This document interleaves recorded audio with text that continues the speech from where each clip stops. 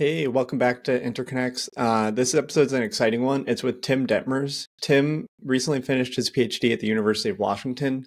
Now he's working at AI2, where I also work, and in the next year he's going to start as a professor at Carnegie Mellon University.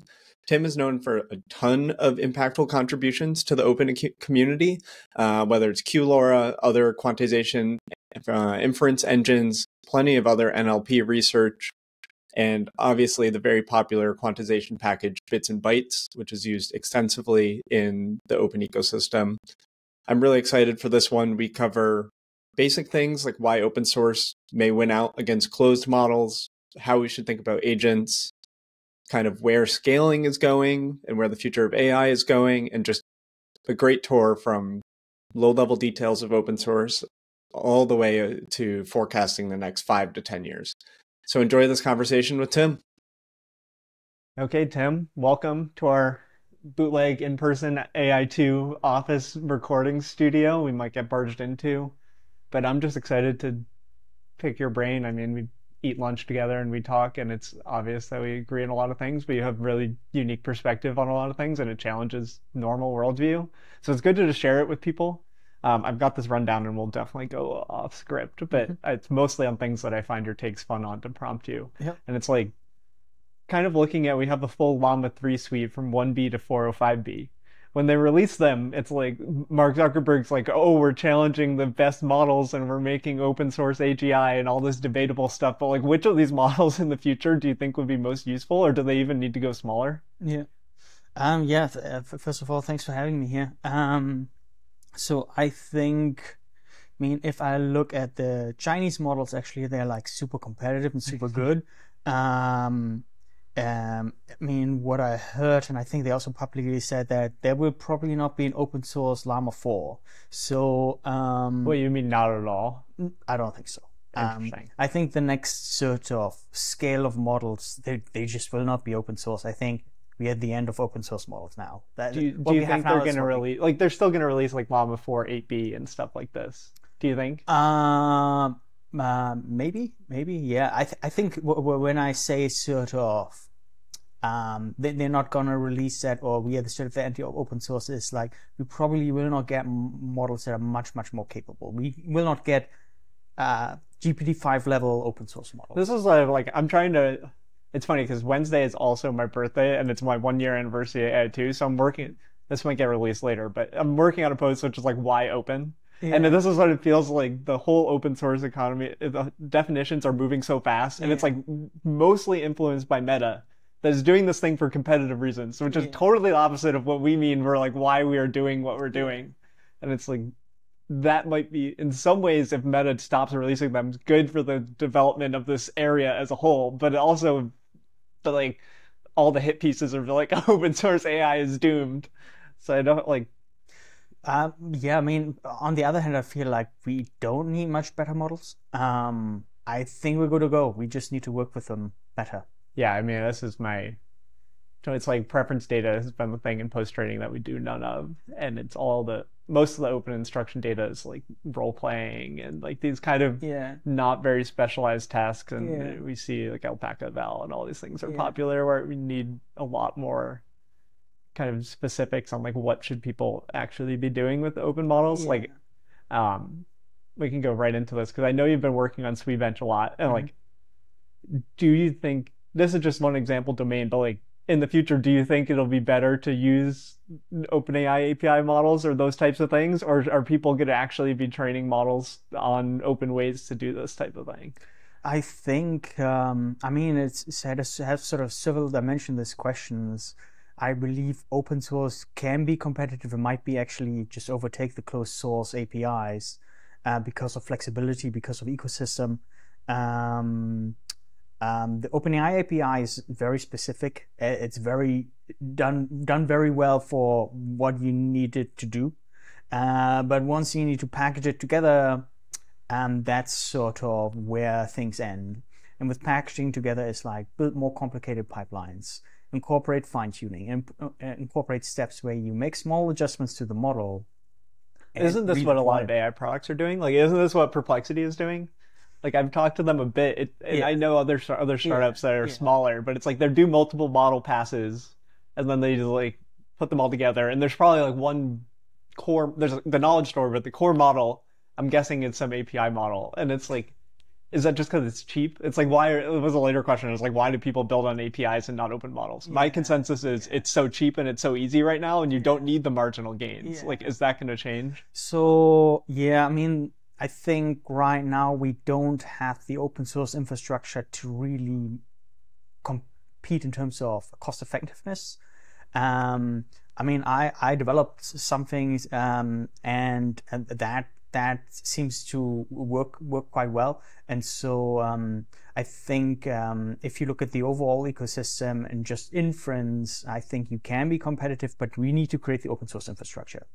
But once we have that, I feel like fine tuning is too cumbersome. Open source will clearly win there. Wait, let's be more specific. Like, what about using a fine-tuning API is cumbersome? So, I mean, there are like privacy issues with uploading your data and so forth, but then it's sort of a black box. If you do a little bit of fine-tuning, you quickly learn how to do it. Yeah, and it's like the OpenAI APIs are like QLoRAs, right? Normally. I think it seems like that from what they're marketing it as. Yeah. And so I think that's sort of definitely a thing. But yeah, it's also, if you have your process, you get used to it and you know like how certain things look like if they're not working or if they're working. You can build on top of that and you can take this experience, share it with others. With these sort of black box APIs, you don't know what's under the hood. You don't know if the system is changing. And this is kind of like a philosophical question that I'm thinking about with our work. It's like, will the APIs always need to do this like long tail of random implementation things? Because if fine tuning is so much more than instruction tuning now, like, is it almost, do you think that'll be a reason that they lose if we get really good like preference tuning and RL infrastructure in the open? It's like, how is OpenAI gonna like RL on your really specific prompts that you come up with for your business? Like it. Yeah, I don't know. I think OpenAI also has a philosophy to have the business stuff, let the businesses do that.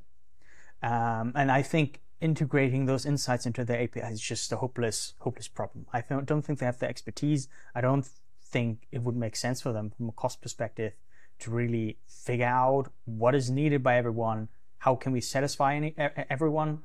But if you have an open source solution, open source can develop all kinds of solutions. Then you say like, oh, I take this is best for me. And then, oh, I take this is best for me. Do you see that happening? Because that's like a big part of the Hugging Face model is like you'll have a model for specific things. And I follow Hugging Face and I see mostly multilingual as the area where there's really specific things. But how do we shift that into like, this is arithmetic is a terrible example, but like that type of thing. Yeah. I mean, when I talk to companies, a lot of companies use QLoRA because it's cost efficient, but then also they just want to pull some data from the data store, fine tune it quickly, and then deploy the model and let's compare it and do an A/B test or whatnot. And so it's just this flexibility in the sort of, you have Lego blocks that you combine, but then also the infrastructure that works with their infrastructure that they have. I mean, in the end, you need to deploy it, you need to maintain it. And do you think the open source equivalent for Apple Intelligence will end up being better because they can interface with more models? So like Apple Intelligence is just Apple models, and they'll have to do work to bring in the open source, but the open source won't help them. So I think actually the biggest sort of factor why I think Apple Intelligence will not be the biggest thing is because it will be built for Apple products. Like I'm using it and it's entertaining. It's in beta and it's like, oh, this notification summary is entertaining. It can generate tables. But like their iteration speed just seems like it's going to be so slow. Yeah, and it will be for their products. Like I think we are still at a point where it's unclear what people want to use AI systems for. There are a lot of prototyping, a lot of demos, but not so many points that like, we really increase productivity. Often it's more engineered solutions that increase productivity. But do you think SWE is a good example? So, I think so. I think, I think a big problem with benchmarks is they're so saturated that it's unclear if improved performance on MMLU or whatnot translate to real world performance. The nice thing about SWE is like, if you improve on it, it has real sort of implications in the real world. Like if you improve a couple percent, that's what does a couple percent actually mean? So a couple percent is like a couple more working test cases on a GitHub issue. That's what it means, right? Yeah. Is there a fine-grained way to think about SWE? Yeah, so you can think about sort of general difficulty, and some bug fixes are just super hard on SWE. Oh. And then there's just a collection of sort of easy things. And sort of depending on that, you can quickly hill climb, and then you hit certain. Is it like almost levels? It's like you do all the easy ones, and you do the medium ones. I think right now it's still unclear, but that's what it feels like to me. What do you think these companies that are raising tons of money to max on SWE are doing? So from what I see from my work is that the most important thing on SWE is to get the workflow right, how you basically use your model. And that's so different than modeling. Like everyone thinks about AI benchmarks as like the modeling problem, but that's why it's like I think this will be a big focus in 2025, and I want to learn about it. And it's like, what does it mean for an evaluation to not be about modeling? That's right. I think it will be difficult to disentangle in the future. It's like our tasks get more complicated because they're too saturated, so we need complicated tasks. But complicated tasks, you can't just like take a complicated task, throw it at a model. That will not be possible. Like you need to design things around it, but then the entire system needs to be evaluated. It almost seems like only base model evaluation is easy. Because we're having discussions for like reward bench v2, and there's a lot of new work on evaluating reward models, and we see a trend where like what we did was accuracy. So like, does your reward model agree with these pairs? And then a lot of people are doing correlations with like downstream RLHF, which is like, I think you need both. But it's a very messy argument to be like, you need something that correlates with something like Chatbot Arena, but there's so many steps in that chain. You have to train your reward model, you have to have your evaluation data, you have to evaluate on humans, and the other thing is like accuracy, and it's kind of constrained. And I think in SWE case, to make it very academic, you would probably need to have multiple facets. Which is like, how does it handle this type of information? And then you will see the final score of like putting it all together. So I think evaluation is just a super hard problem. I think for me, so personally, I use Claude quite a bit. And if I look at the benchmarks numbers, GPT-4o looks quite good. But when I use it, it's like, no, Claude is just much better. And what is most of the code you're writing? Like, I know some of the tools you're writing. It's just like normal PyTorch or wrappers of things. I actually don't use. I found AI models pretty useless for code, so I'm not using them much for code. But so what are you using it for? Then? Mostly writing stuff, thinking about stuff, sort of double checking my thoughts, finding critical feedback. And a lot of shorts. You and Dirk are the people that are like, it's not good enough for code. It's the people that can just get so much done, and you've spent time doing enough code where it's not going to help. It's not going to help with CUDA kernels. It's like you've gone so deep on different coding that you just don't need it. I mean, sometimes if you need to write a lot of boilerplate, it can be useful. And also to sort of, I don't know.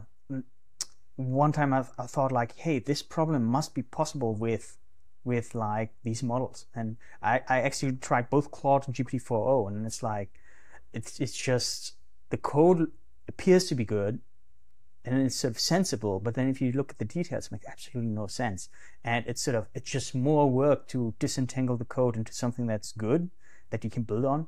So I don't know, my thinking is like, if the code doesn't require much expertise and you have an existing system that you extend, good. If you want to have sort of core system that you build on, not good enough. If it requires deep expertise, also not good enough. It's like you could write, no offense to the Hugging Face Transformers ecosystem, like you could probably write another model pretty easily, and it's like an add-on. But writing the core abstraction for like a training architecture is really hard. I think that makes sense. I mean, models can write it, but then you will lose so much time in the future when you need to get back to change something, maintain it, or the maintenance thing. Just is choices are really bad. The design. I mean, choices. like I've definitely seen code that I've written that I am blown away that Claude solves it, but then later I'm like, well, that was a minor issue. It's like the random doubling batch size or something that I didn't know was in it. So it's It's a net add for me, and I still use it. I mean, I know I'm not as good of an engineer as a lot of people I work with, so I'm happy to have something that normalizes the distribution. So like what is happening is probably like the best coders are still better, and then the people that weren't as good are getting pulled up. So like the delta isn't as big, but you still have probably a headway, but like I can just do a lot of stuff that I couldn't do. So I see it myself when I write in languages that I don't really know, or I don't know. It just I understand quickly things. I make quick progress, and probably there are all the underlying issues that I just said, but I don't see them because I'm unfamiliar with the issues in those language or with a particular sort of piece of software. Okay. Switching gears, you're from one hat as an engineer to your hat as an academic. It's like it's easy as well-resourced academics to choose the right problems to work on. But what should people with various amounts of compute be doing to try to contribute either to this open ecosystem and write good code, or just like fundamental research and language models? Like, do you have a few things you recommend? Yeah, I think it's a lot about trends. So, and I view it often from sort of if you want to get good AI systems, there are a lot of tiny factors, sort of multipliers. And you can sort of, if you have a low multiplier, it's very, very much worth to sort of scale it up and just improve the overall product of all these small factors. And if I look what do you mean by multiplier? So do you mean like multiple models in the system, or what? You can figure out a better architecture or better attention or better scaling. So it's like what people at big companies call like flop efficiency or something. Or quantization, but they're diminishing returns. And at some point it's like, if you improve it a little bit more, it's not making a difference. And so you should look for what is making a difference. And I mean, it gets harder if you don't have the compute resources, but I think that's sort of the first factor. I see a lot of people, when they get computer resources, they're like, "Ooh, I got all these GPUs," and then they work on problems that require a lot of GPUs. Let's put some numbers on it. As academics, like, a fun thing is like, how many GPUs does UW have? We could AI2 is known. We have this like 1000H100 cluster that's growing a bit, and a long tail of other GPUs and some TPU access. Like, that's more than most academics. And then how many does like something like UW have? I mean, UW has around 600 GPUs. Probably for more people is what I'm guessing. It's actually like less. It depends. Okay. And so I actually sort of helped sort of design the cluster, and it has a sort of the system where sort of PIs buy GPUs, and then their students can use those GPUs. But then there's the free queue where everybody can get idle GPUs. And so I, as a student, it's a great system where it's like the rich professors help pull up everyone else. Yeah. And I mean, I always use the idle queue, and I could get like 100, 200 GPUs, no problem, most of the time. And so I could do a pretty good work. How do you feel like this compares at other well-off, like CMU, Berkeley, Stanford, MIT? Like, do they have similar access? I thought so, but when I was on the job market, I could see that very few institutions actually have good GPU systems. This is something that's like with talking the policy and the government. It's like, if you can assume the government can spend $1 to $3 billion on AI, it's like a lot of people are like, let's just buy a lot of GPUs. But it's almost like you're just going to get caught in the fact that you buy GPUs that you can't utilize if you just spend the money on it. So it seems like UW did well. And I'm guessing other institutions have GPUs that like can't quite work for the whole community as well. Yeah, and I mean, there are multiple. One issue that I often hear academics are like, "Oh, we have money, let's buy GPUs," and then they buy the GPUs and then figure out, "Oh, my storage is too slow, and I can't use the GPUs because my storage is not working well," or "Oh, my networking is not working well," or "Hey, my queuing system is so poorly designed." The AI2 Beaker team should be more open about the things we're solving and how we make those decisions. Like, would that help academics? I think the software is not necessarily the problem. Like, you can use Slurm. But it's like how we're deciding with vendors even. Because AI2's GPUs aren't just from, like, there's a decision process between all these big clouds, medium clouds. Yeah. I mean, it's complicated. It's like sort of, so, I mean, what I can say, there are certain cloud providers that are known for having reliable networking. They have the NVIDIA stack, which is much easier to integrate in software. It's just tough that it's often like an IT department that's going to make these decisions. I don't know. I don't know. I'm just trying to learn about like the academic sphere. Yeah. And what we could say to people that are like, I have X amount of GPUs. Yeah. And I generally think that it's like the amount of GPUs that you need multiplied, like if you multiply a training run, the amount of GPUs you need to do a training run in an amount of time that gives you feedback faster. So normally like for non-pre-training things, it's like you want your experiment to be like order of an hour is like you can do it really fast. Order of day or two, it's like it's still good. And then like once you go beyond a week, it's like hard to mentally string them together. So it's like, I'm guessing there's a lot of people that can do these experiments, but they do them sequentially because they don't have enough GPUs. And it's like, how do you, like, what is the GPU, like, what is the trade-off that people can make to try to scope their problems? So I mean, one thing how I approached my research in general was I get a baseline that is informative and runs in 4 GPU hours. And so if you have that, and you also need to check if it sort of extrapolates, and most of the time it doesn't, but it gives you a good correlation. So you know, if you're right, then you know, like, maybe I could be right, but if you're wrong, you definitely know you're wrong. And so you can get a quick result and see if ideas make sense. Once you're in the setup, you don't want to run an experiment and then experiment. You run like hundreds at a time, then another 100 and another 100. You get evidence very quickly, and then you know, like, okay, this is this and this. And I've definitely heard this from professors, research managers, that the people who stand out are the ones that can mentally run the most experiments in parallel and keep track of them.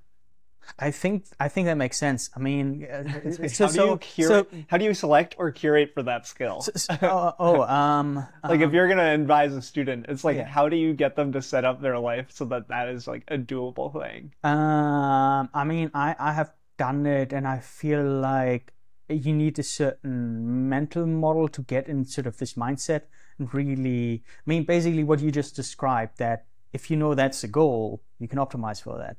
But most people think like the goal is something different, and then you're not optimizing for that. So the thing is, for example, you can spend 2 weeks on infrastructure and then run a lot of experiments, or you can say like, no, I need to get my experiments going, and then quickly run an experiment, another experiment. For my experience, it's always more efficient to first build the infrastructure, and then just gives you this sort of peace of mind. You can think more clearly and then run. What are there other popular frameworks you've released other than QLoRA that are like infrastructure that I just don't know about? I mean, like bits and bytes I know about. I associate that with QLoRA, but how much is it more than that? I mean, there is some library is called Sched. It's like a GPU scheduler that I built over my PhD, and people use weights and biases. I think it really holds them back. Weights and biases is like really bad for. I mean, if I run 1,000 experiments, no hope to analyze weights and biases.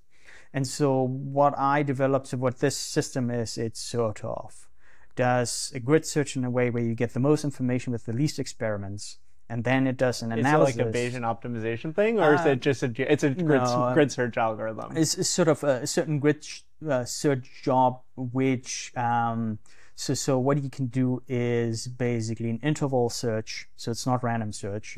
And then what you can do is combine different hyperparameters in different settings. So in that way, you basically, if you want to evaluate multiple hyperparameters, then you have for each hyperparameter only one experiment, but you have for all different kinds of combinations with the particular hyperparameter, maybe a dozen experiments or more.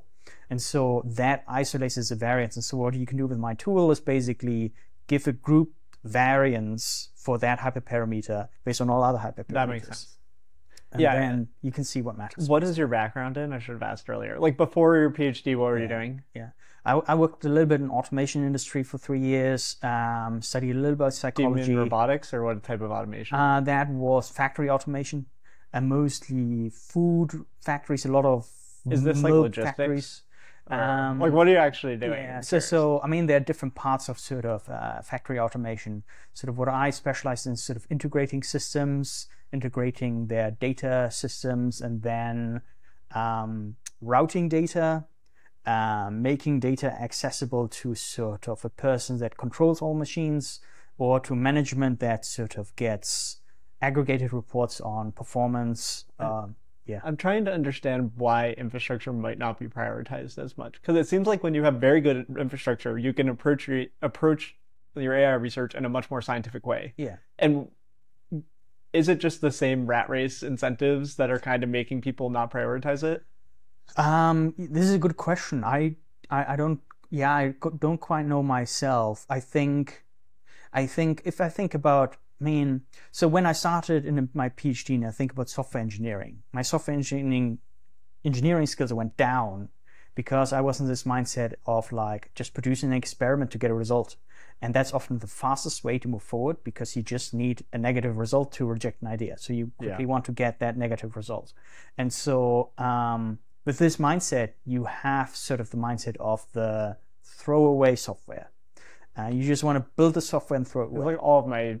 It's like all of my PhD was built on this, except for the one paper that was like a tool. And it's like, why is this it's like, why is this the case? And it's only at AI2 that I feel like like at Hugging Face, I learned a lot more about open source software, which is very fun to be on the ground floor of when like diffusers is happening. And it's like, you do these opinionated things to make your users' lives the easiest. And then some of the things are about making your life easier, which is Hugging Face's audience is different than the researcher audience. Like the Hugging Face audience is, we have a ton of users. We need to make their lives easy for what their use case is. And the researcher is, I have 1 to 3 users and I need to make this very good for a long time frame, which is like a very specific type of open source software. And it's like OpenInstruct, our fine tuning library is like this, where we didn't have it packaged like pip installable for like 8 months because we use Docker. So it was easy to load the Docker image and then edit your files.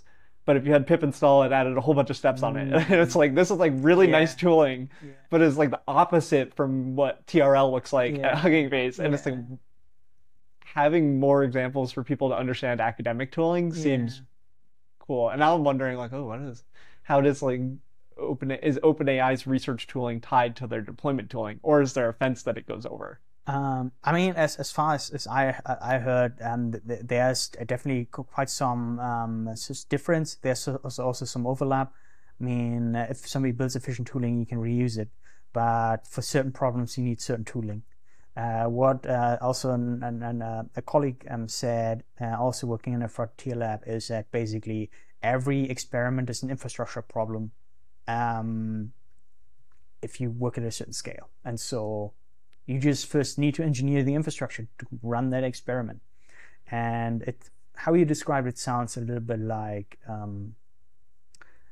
sometimes the infrastructure is too specific to generalize. So you probably have your production sort of infrastructure, you have like sort of experimentation infrastructure, and then you have sort of small sort of branches that branch off of it that you use for a small project or so.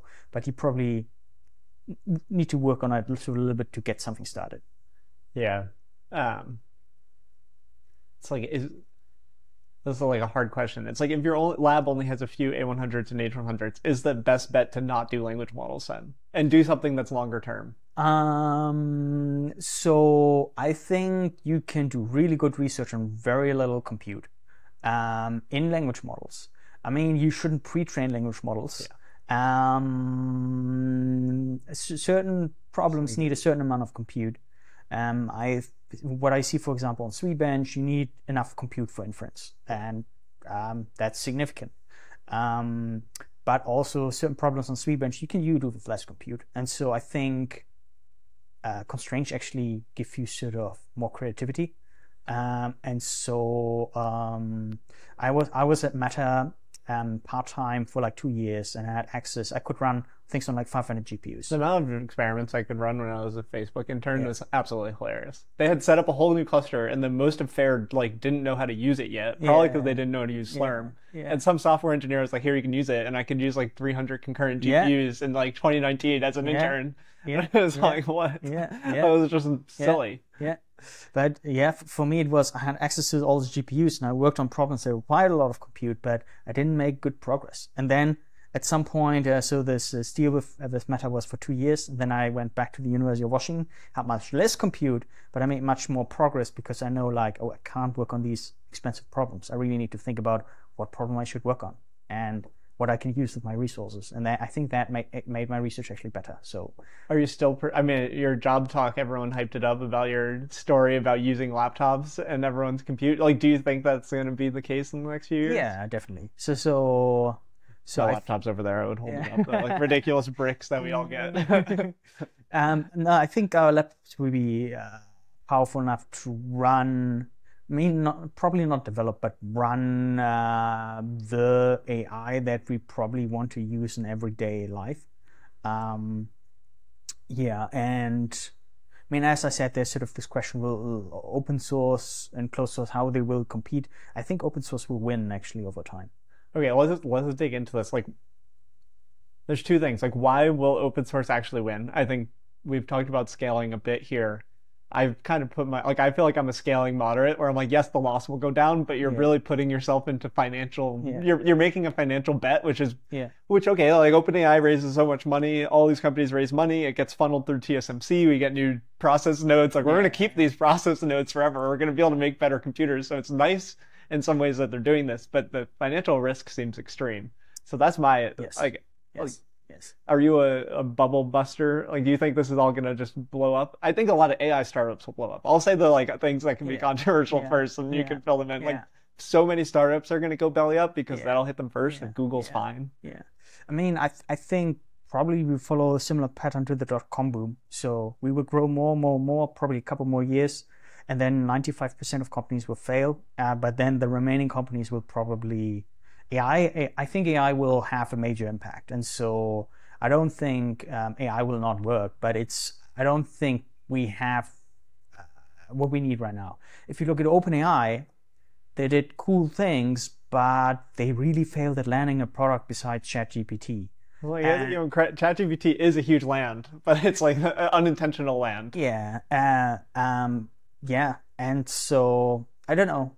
Compared to the cost, might still work out for them, but do you still think AI is like the most transformative technology of our time, or do you think that it's just like slightly additive to everything that was happening in the internet? I think it will be quite transformative. It's unclear how exactly. I mean, people debate that still about the internet. Like, if you look at social media and you say, like, is that it? If you look at the value created, like finding information and sort of, I think digitalization sort of, if you look sort of an economic scale, was just really important.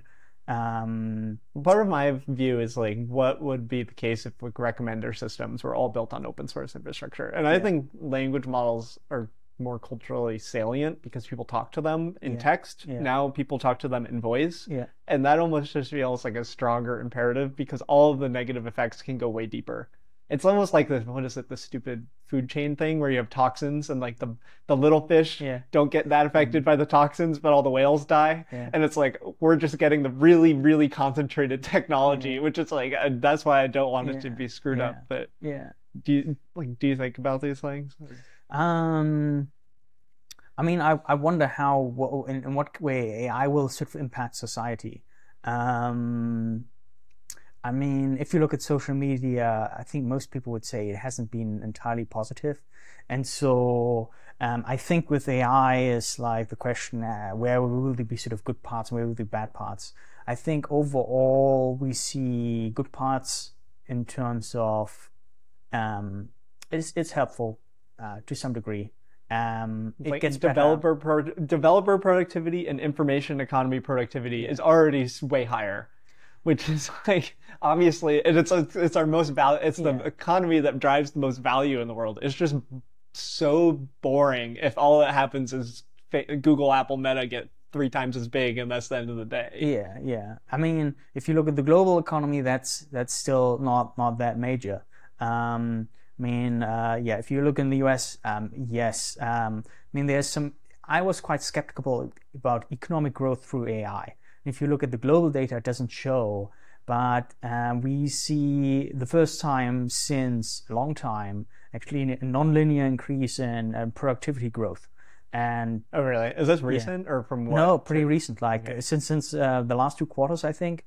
And it's like, oh, this haven't happened since sort of internet revolution. And it's like I expect this stuff to take like 10 years. Like this is the time scale that we need to look on, because I think it's less. I buy more. This is probably similar. I buy more into we need to figure out how to use this than scaling is going to solve all of our problems.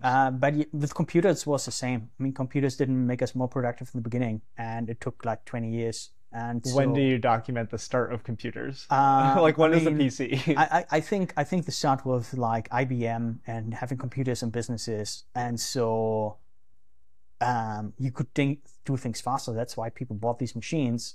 But productivity growth, you didn't even see it with sort of early Windows, where computers became more widespread. It only started later, and so we already seen, or I mean, it's still unclear if the growth that we're seeing is due to AI. It seems that it could be, and part of it feels like a self-fulfilling prophecy, where we have AI, but we also have like Waymo and we have SpaceX, like Tesla. Like these are not AI things, but it's all getting conglomerated together. Yeah.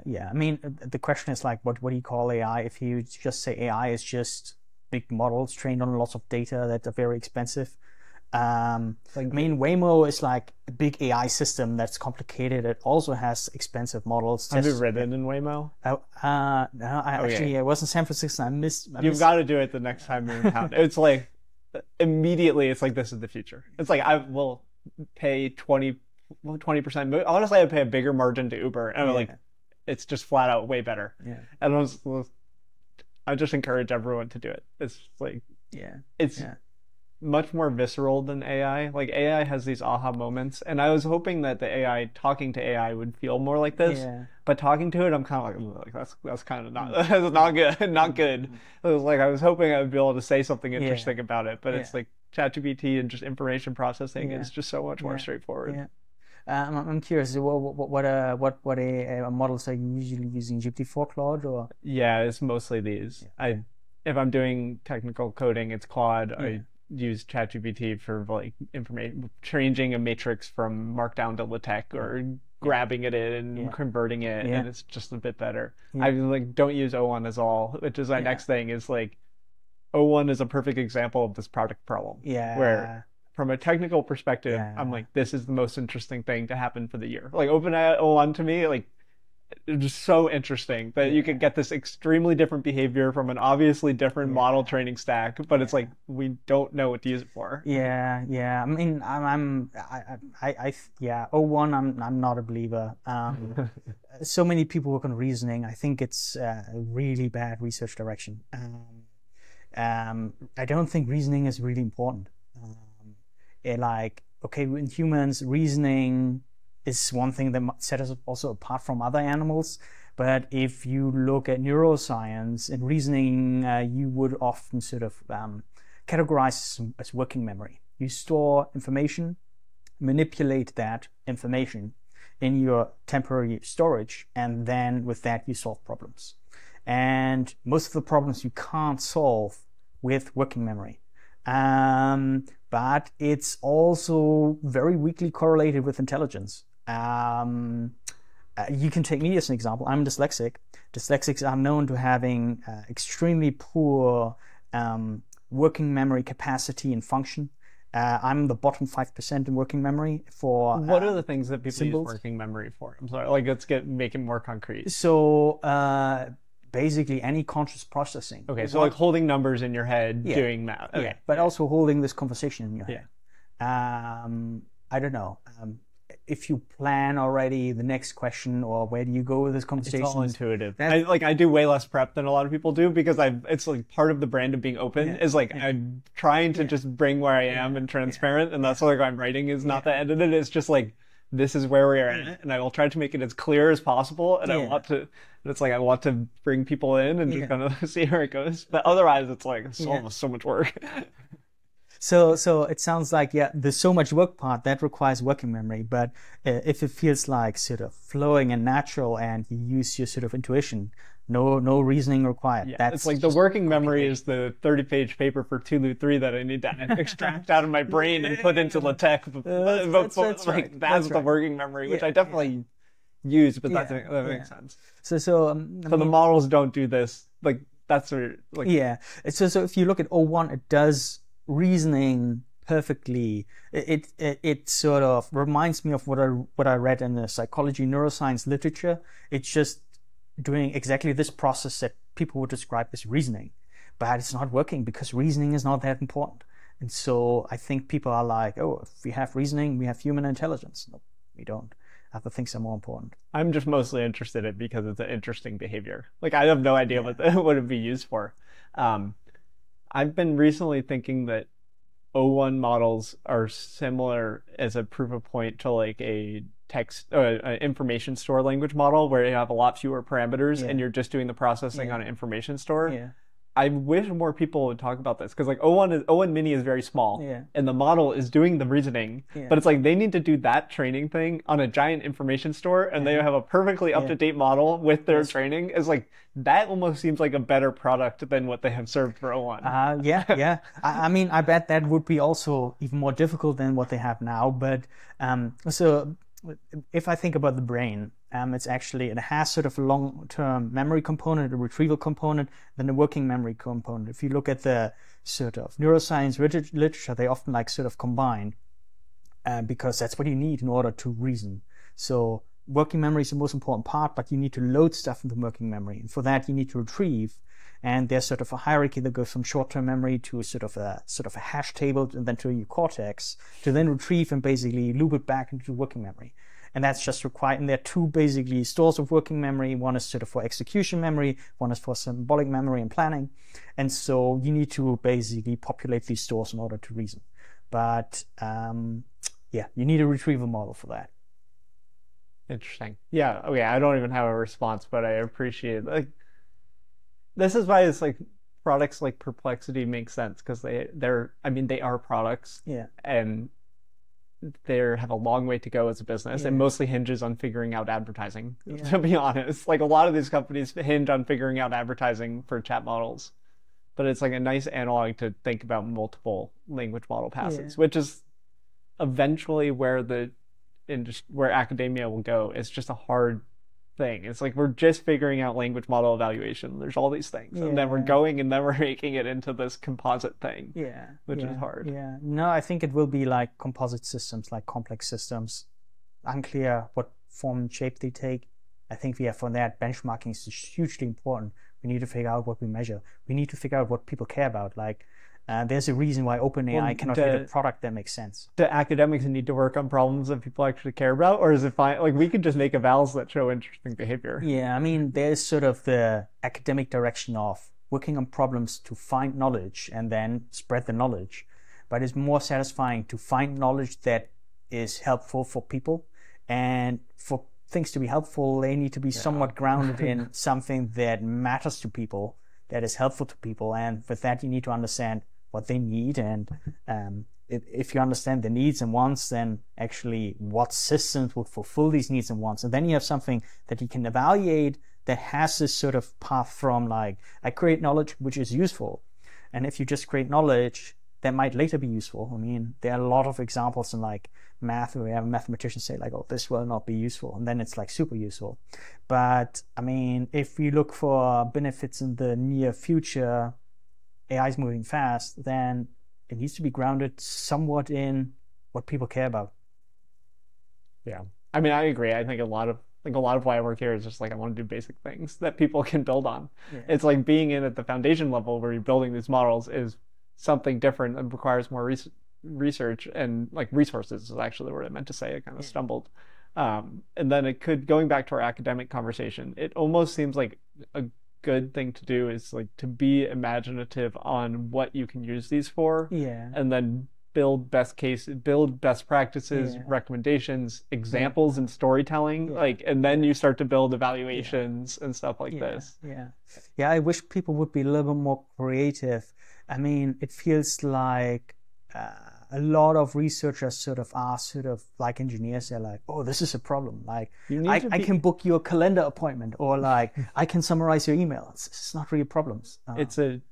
You need to be in a privileged position to where boring things are impactful, which is like AI too. We are the only people that can tell you everything, and we have enough GPUs to do something. But like, unless you're on the same order of magnitude as somebody with the same thing, you have to be doing something different. Yeah, yeah. I think there's a lot of room for different things. I don't know. I don't know what the problem is. I think it's, yeah, um, probably thinking like, oh, Well, these important people in labs and they figured everything out. I don't think it's a simple trade-off. It's like things are hot now. Yeah. You want to make your if you it's hard to make your name when things are not hot. When things are hot, it's easier. It's like a presumption. So like what the thing to do is you try to latch onto something that is obviously going exponential, and therefore a lot of people try to do it. Where it's like I understand it. It's just like taking risk and being like cognizant and understanding of like what it will feel like to do something new is hard. It's like what. And I don't have a lot of advice for people. It's just like that is what it will feel like. It will feel weird, and you'll probably get like, "Oh, why are you doing that?" from a lot of people. Yeah, yeah. Now, I think that's the right perspective. It's just you need to go with things that are growing, but then we are off a little bit, sort of left or right. But it's sort of unclear when to do that, when it's right, and that sort of thing. I think it's also a bit thing like, I don't know. I see a lot of people following the frontier labs, but when I hear from the frontier labs, nobody has a clue what's going on among them. Like they're just building stuff like we do. They have no clue. They build one stone thing at a time, and things break together, and then they try again. And they have no good explanations for things. They just more compute. They have good people. They have good talent density and compute density, which are like it's green fields when you have both of those. Okay, I wanted to ask your opinion on some random technical things. What do you think of instruction tuning versus RLHF? Not really an opinion on that. I think we can go a long way with synthetic data. And so if I say how much human data, I think human data is very precious and we need it, but we probably can get away with less that is more targeted, more high quality. Yeah, it's very hard to measure this, I think. Yeah. The synthetic data is almost a more interesting point. I think it's like John Schulman said this, which is like, if thinking about preferences, it's like humans are high noise, low bias, and AI is high bias, low noise. And we don't know what the bias and the noise are, but we know like synthetic data is the future in most things. But it's like, we don't know these fundamental things, which is like, what actually are they? And I'm just like, well, if someone could present me with a really compelling research paper there, that will be like seminal work. No, I think that's exactly the problem. And I think you said right, we basically have no clue to our project. But it's not that we're building on quicksand. Like the synthetic data is not quicksand because it's a real thing, but it's like, if we can understand the core principles of it, then you can kind of use it more precisely and know when you need to have human verification. So I think there are some clear patterns that you can use synthetic data to sort of quickly figure out if your model is wrong. But it's just very difficult to figure out if your model is right. And probably for that, you need human data. This is sort of my intuition. And a lot of sort of problems, we currently are not verifying if our models are wrong, which we could probably do easily with synthetic People in post-training are trying to do it more. Like a lot of the compute from RLHF being more is by filtering and verification. And a thing that we're starting to scratch with Tulu 3 is like training on specific test cases for our model. So essentially, if you have prompts where you can verify the answer, which almost seems like something that it's like, we're doing it for very general capabilities, like math, instruction following, the valves that everyone knows. But it's like, what if RL training on test cases becomes something that works for every type of example? And then it just is a matter of like, you need to have verifiable prompts, which is something that I could see RL being used for specialization for that, because the reward signal is nice. It's just a little bit of supervision. It's essentially, if the model can generate the answer but not reliably, it will increase the reliability of it. If the model cannot generate it, you can't train it with RL to just generate it. It's just going to be gibberish. That makes total sense to me. I think this overall direction makes a lot of sense. You want to use synthetic data. It's so early. It's just early. The RL stuff compared to DPO interesting because it's generating different types of synthetic data. Yeah. And in some ways, I feel like the DPO thing was a good distraction, where it's like you need DPO to make thousands of people realize they can do research on alignment, but also because everyone is going to come in and do this easy thing, it therefore like it over indexes what the research community is doing on this thing that has that isn't the whole field. Yeah. I mean, the research community is sometimes a little bit slow to sort of change their direction, but I feel like with science in general, it can be slow, but it's pretty reliable over time. I think we figure things out. It's like a genetic process. It's just kind of how it's like I describe it as like the march in progress. It's like things just there's a lot of noise, and it's like a lot of the scooping these days. It's like just validating results. I think, and almost unless you're like extremely brilliant, almost any problem is going to be happening in some other lab at the same time because of the level of interest. Which is why I recommend people to like invest in just being really good at getting your paper story and make it. You have first impressions to your research. It's like you have to capture the person that's thinking about looking at your work. That's right. Which is not what we are often trained. Yeah. Okay, from instructions, also model merging.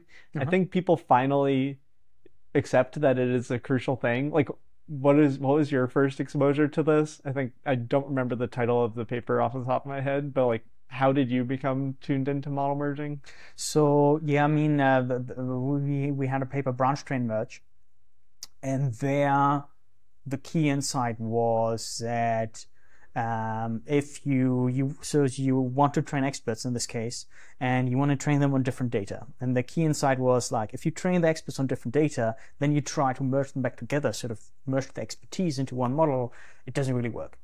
And the insight was that, okay, if you start out with just a single general sort of expert, train on all of the data just for a little bit, then the optimization landscape settles down. Mathematically, it's sort of the spectrum of the Hessian settles into a sort of subspace.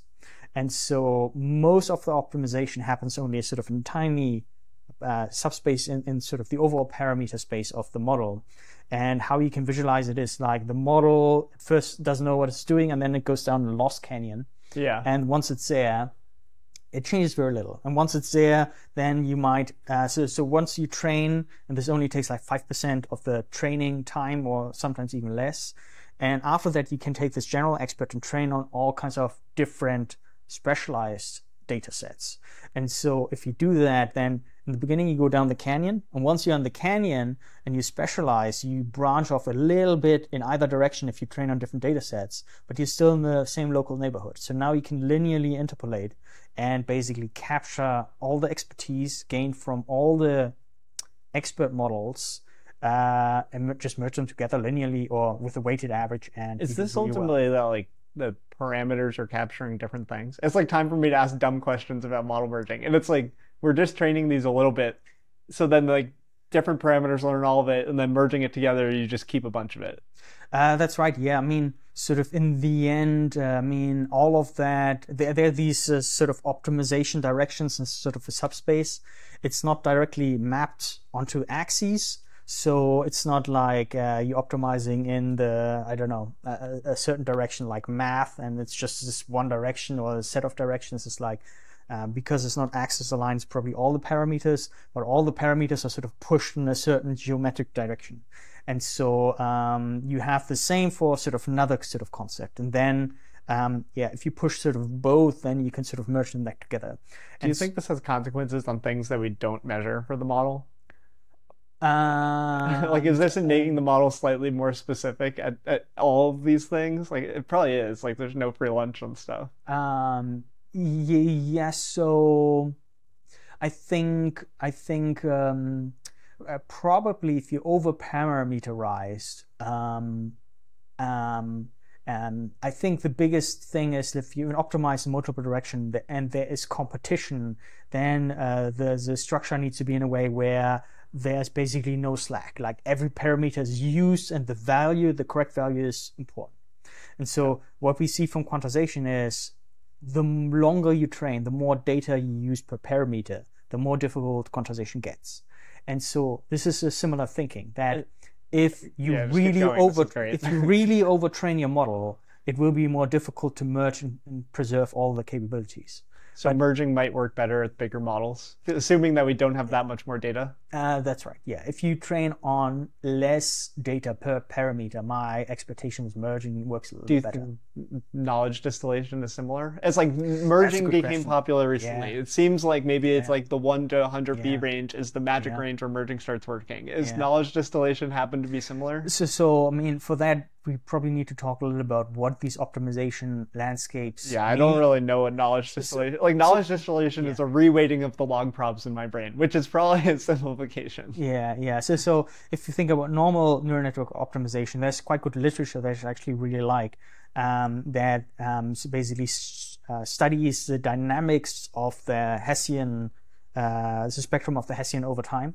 And so this is basically a study of the local curvature in the optimization space. So how quickly you change directions in the optimization space. Hessian is like a matrix second derivative, right? Yeah, you can see. Yeah, you can see it like Just that. making sure I remember my And so fundamentals. the visualization that you can have is you're like going down a hill skiing, and then you're going down a track, and then suddenly the track bends, and then bends again. That's basically the curvature changing. Yeah. And you need to adjust the track to go down the hill, and not along the hill or something like that. And so you basically study these changes in sort of curvature. And so what has been shown is that if you have a small data set, for example, in computer vision, you have like CFAR 10 classes, 10 labels, or you have CFAR 100 labels, then there are as many sort of primary directions as are labels. So what you basically learn is a lot of labels one for a language feature, model. one feature for one label. If you go to ImageNet, 1,000 classes, then it's no longer this one-to-one mapping. That's also why the lottery ticket hypothesis breaks down. It's like from your initialization, it's not clear where these dimensions are and how to optimize them. So you have much more dimensions than 1,000, but not that much more. And for language models, it just explodes in sort of complexity. But this basically spans this optimization landscape, and how you can think about it is how it is evolving over time. And we also have some evidence for that. Is, for example, just to give you an example, a visual example, it's like if you have a cat and a dog feature, these are pretty separate. But now if the model realizes, hey, there are different dog breeds, and hey, there are different cat breeds, then it's sort of a branching of a feature. So you have this tree of hierarchical features. If you want to learn a new one, you need to branch off. And that's mostly because if you have a random initialized neural network and you want to find an optimization path from basically the outputs to the inputs, it's almost impossible to learn a new connection through random weights.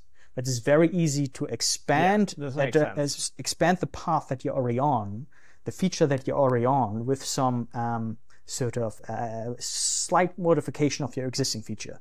So the dog label becomes this like is almost like why the recurrent, or like what is the word for like that you essentially in the model you have this input goes around and the input goes through the features, and it's like having the go around is nice because you have to learn like a delta on it and you just add it rather than the whole thing. That's right. Like this is what if you listen, this is like chaining podcasts, but like on the Darkesh podcast with Anthropic or some other Anthropic media, they talk about this, which is like this is why it's like really nice for the model's learning because it's just a simpler space. Yeah. There's a nice paper about this that studied this. Is I think it's called ResNets do iterative refinement on features, written by some colleagues. Which I like. And but so that is a natural way how features are learned. But it is entirely unclear what happens if you have a neural network that gives you sort of a distribution. So it's not like, here's some pattern that you need to learn. It's like, here's a distribution that you need to learn. And it's already very fine-grained. So probably in this distribution, you already have the different dog breeds, and you get it from the beginning. So you don't need to learn the dog and then the dog breeds. You can learn all the dog breeds from the beginning. You can set up the optimization landscape so that you learn these features.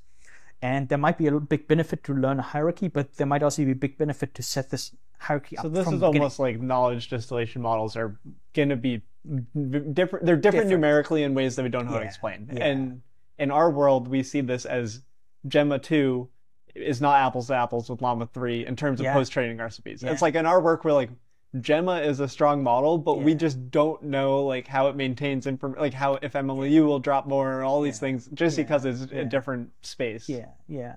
I mean, I'm curious, like, if you can say a little bit more about your experience there. So, I mean, from my understanding, I haven't worked very much with Gemma or used it, but what I see from the community, it has sort of very good benchmark numbers. But when people use it, then something feels off. Sometimes it works really well, but then there's some kind of gap that they're like, why can't it do that? Or I mostly think that I mostly hear similar things. That's like finicky to train. Yeah. And that has now self-fulfilled into where we select our models and like how we deprioritize it because we're just not confident in our recipe translating. Yeah. And it's like, therefore it's a risk to be like, we launch with Gemma, but we're not as confident in how to explore there. That makes so sense. it's not, So it's not unknown, substantial. basically, Like it's just like I mean, this is something an academic could do. Like, what is like what are the best practices between Gemma 9b and Llama 8b? Like what are the differences? That's right. That's, for example, good question to explore if you don't have much compute. Yeah, you can still learn, right? Yeah. The last one of these architecture or method series is recurrent like state space models. Yeah. I find state space models because the math brings me all the way back to my EE linear systems days, but I don't know if that translates to how the neural nets actually learn because they have like the observability matrix and stuff in the math, which is nice. Like, do you see that is that like substantially more? Is it just extremely different, and we're just gonna see? I don't think it's that much different from recurrent neural networks.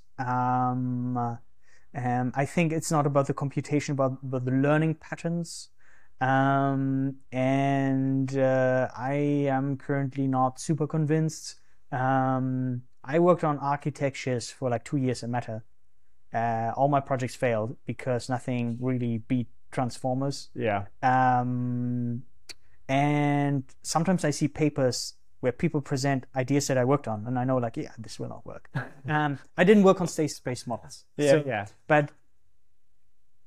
And a colleague asked me, like, hey, you said, like, you don't believe in state space models. Like, can you look at this plot and tell me, like, what doesn't look good here?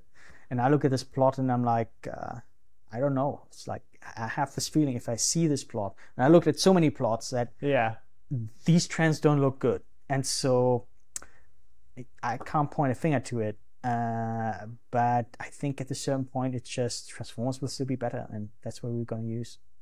That's my like olive branch I'll extend is like, oh yeah, ChatGPT will know to route to a state space model if it's a 10 billion length document, and it'll be like 0.1% of queries into ChatGPT. It's like, how many Google queries do you have where you paste in a PDF? Like, not that many. So that's kind of like there will be a suite of models, and I like honestly O1 is like one of those niche things too. So like if I'm gonna say that state space models are small, like so is O1 in that regards, and that's like what I'm like interested in doing in 2025. So it's like I mean maybe just to add to that, for me it's like I've now used language model more, and what I see is it's just really important what information you provide, and long context models never work. Even the best ones, they are really bad in long context. And the solution is not take your data, pass it through this long context thing. You need to pre-process your data and give the right data to the model. I think that's the right approach. And from my experience, that yields much better results. And so I think that's what you want. Well, did you try Notebook LM? I tried it, yeah. It's almost like it's like how to best interleave RAG with long context. I think, but there's this, so this is, for example, a system where you say like, hey, this is a product. Hey, people want this. I think they use multiple models and multiple model passes. Like they use Gemini, but they're doing weird things under the hood, which is why the open source replications are not going to cut it. But I think this is exactly what the future will look like. Complex systems. You will not have like O1 where you like, here's my data, please solve things. It's like, no, that's not going to cut it. You have like complex interweave things. And I think that actually makes open source more competitive because you can't launch complicated products. But it's like, well, this is back to the beginning. It's like we have like LangChain and things in the open source. And everyone loves the shit on LangChain. But it's like, how do you evolve LangChain at all into tooling that can quickly spin off notebook LM. Like what is what is the infrastructure where the config file outputs notebook LM? Yes. Like that is just, I don't know if there are any software stacks that are open source that are that complicated. Maybe Linux, maybe an operating system is that complicated. Yeah. I mean, I'm working on that. I will take some time. I'm not started yet, but I'm designing the system basically. I think we are at an early stage. So that's a good advice for people too. Is like assume that it is early and assume that your academic career is not a 2-year bus cycle that you need to race through. Oh yeah. I think a main problem also in that space, and sort of when it goes to complex system agents and so forth, is like we haven't really defined the problems. When I tell most people that, hey, I work on open source agents, the first question they ask me is like, what are agents? What is unit definition? So it's like, I relate. I don't. What is an agent to you?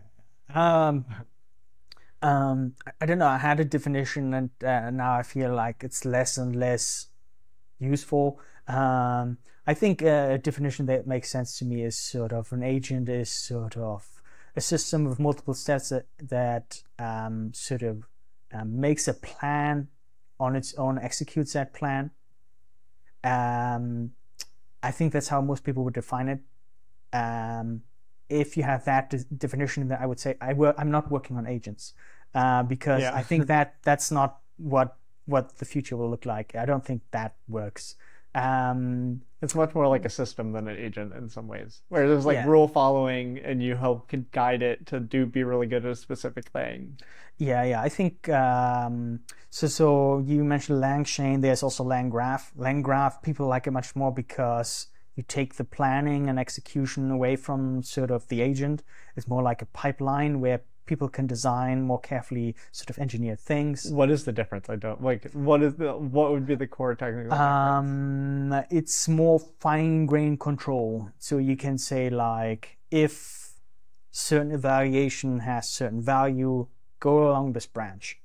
Whereas an agent, you would say like, here's my prompt and do what the answer says. And it's like, it makes no sense. Yeah, it's a mess. Okay. Anything else you want to add? I think that it's like the most interesting thing is like you seem very bullish on open source winning. Oh yeah. And it's like it's good to have this optimism, and it's how do we make this more of a reality? Because like we talked about Meta not releasing new models, and it's like, how do we make open source AI much more of a multi-stakeholder thing than just Meta? Like, I think most people, like, we're weird people that are deep in the weeds of this. Most people think it's just Llama. So, like, how do we bridge that gap? I think if you have the mindset that it will be complex systems, it will not be a model receiving input. And if you have this sort of thinking is like, you need something that's useful for people. You don't want O1 where it looks shiny and nice and it can do reasoning, but it's not super useful. You shouldn't do that. You shouldn't try to replicate O1. You shouldn't try to work on a good model. You need more complex things. And so once you have this mindset and get away from like, I don't develop models and I don't, and focus is like, I try to build something that's useful. Then you go in the notebook sort of LM direction, which is easily doable by open source. I think it's a bit more complicated, and you need to piece things together. And we don't have the open source software. It's almost like we need people to experiment, and when you obviously are onto something that can work but has limitations that are just like rough edges, not fast enough. It's like ignore all the things that obviously get better in the architectology, and it's like we need people that are experimenting and that can become collaborative through open experimentation. So this is like, that's like the summary of our conversation. It's like, be more creative on your approach, and therefore the benefits will come eventually. Yes. I think that's that's a good takeaway. That's fun. Okay, well, thanks for sitting down and doing this. I don't have more questions, so I'll slowly get off and turn off the various microphones that are going on. Thank you so much again for having me. I mean, one thing that I could add, I could talk a little bit about GPUs and quantization. Do you want to? I'll let you. You can riff. Is it good? So one thing that people ask me, like, which GPU should I buy? And so I have here a certain perspective that might be helpful for people. I think it's not fully validated yet, but sort of, I mean, you were mentioning hardware gets better and better. Yeah. I think we're close to the end. I think the next generation of GPUs will more or less be the last generation of GPUs that we get. There's just challenge of improving things. Do you mean on peak flop, or are you also thinking on flop per watt? It's more like flop per watt, and density will not improve much. It's more like I think what will become more important is networking, data center level efficiency, but not necessarily GPU or device level efficiency. There are just a lot of physical problems. There's still a little room for sort of improvements, but the computational patterns are pretty optimal. And if we look at the scaling behavior of quantization, which was basically the main thing that improved efficiency, you had tensor cores, and then you went from 32 to 16-bit. 8-bit didn't work quite out. With Blackwell, we can get 8-bit working. But then... what about 4-bit? Like, is 4 and 2 real, or are those just fake? I mean, research says, like, it will not happen. Well, it's the silly 1-bit paper. Well, that's the type of paper where I'm like, oh, have your fun, but it feels fake. So I mean, the thing is, a couple papers point to this, and I know a couple more papers will come. The main thing is, if you train, as you train longer and longer, you have more data that you basically train on per parameter. This determines the bit precision that you need. 1 bit is good if you train a small model for not a long time, or a large model for... There might be cases where those further quantization matter, but it'll be in lower data regimes. Or you have a bigger model, but at some point it becomes a trade-off. If you have a bigger model, you need more compute. And so if you have more compute in 1 bit or less compute in 8 bits... Does that mean like the 16 to 8 range is where the most of the optimums lie? Yeah, you can get 6, maybe 4. I mean, 4 for inference is pretty good. But 4 for training, it will be quite questionable. And I mean, if our models just get more compute intensive, I think the bit precision will actually increase. I have 6 is already borderline. I think 8 will be definitely possible. With Blackwell, no problem at all. So I think most training will be done in 8-bit when we have Blackwell. But yeah, I think we can't squeeze quantization much more. Yeah, and I'm not going to push you at all on this. I just find it fascinating, and people find it fascinating. I was like, and the other thing to add is like Blackwell will have particular hardware features for quantization that makes it much easier. It's a comparable, like we had FP16. But it was very difficult to use for training because you need to use mixed precision because you have like problems with like your loss basically vanishing or exploding, and so not being captured by the data type. And then we had switched to BrainFloat 16. Suddenly people are like, oh, I can train without any problem because now you have the entire range. It's just it's a change of the range. And so Blackwell will have a similar change for quantization. So 8-bit will be easy. Like you can get 8-bit working if you do it really well. Why does this only happen on Blackwell and not the previous Because generation? they have hardware support and it's automatic. And so, yeah. So you could do it, but it would be very slow before. It would be slow and it would be hard. Yeah. So, I mean, if I would work it on this sort of problem, I probably would need a couple months to really figure it out. 8-bit training is possible, but if you do it with software, it will not give you huge speed ups, and it's just difficult. And with Blackwell, it's like, oh yeah, I pick 8-bit and everything's working. Wait, have you used these? Have you actually used these new GPUs? Or I know their technical specification and then some sort of secrets about the... I mean, like I also could get like once you are connected to the right people, you can like learn these things, and that's right up your alley. So it's interesting. That's I'm mostly like, quantization is a feature that I get to use, and I'm not in that area, so I just take the benefits as they come. It's like one of my things is like there will be weird benefits that regularly come, and it's good to be fast adopting things, but like otherwise I just let people do these things, and it's great. Yes, but as I mentioned sort of in the beginning, as like quantization is one of these factors. We now have maxed out the factor pretty much. So we should look for other factors. But it gets more and more difficult. Like, we cranked up the multiplier on a lot of things, and we quickly run out of multipliers. It's so interesting because you are one of the people that everyone recognizes for quantization and other compute research. But you're like, I'm starting my professor career, and I'm going to be doing creative things because that's like where the future lies. It's like models, like in some ways you're also de-risked because if model scaling works, you get the benefits anyways. Yeah.